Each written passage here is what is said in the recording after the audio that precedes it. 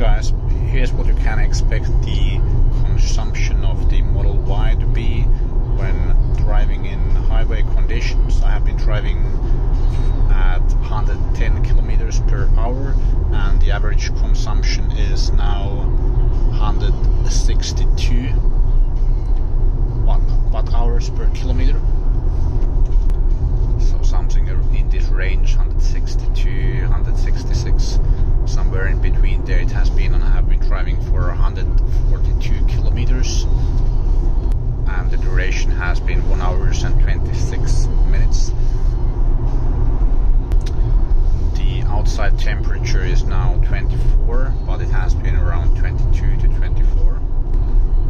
If we check the energy meter here, we can see that driving has consumed most of the energy and the climate control is only 0.8, so that doesn't have a big effect, and under everything else we have 0.9, so I have been charging a couple of smartphones and stuff like that. The elevation hasn't played a big role because going uphill has consumed 6.1% and going downhill has saved 6.1%. So yeah, for some reason it shows elevation effect is minus 0.9.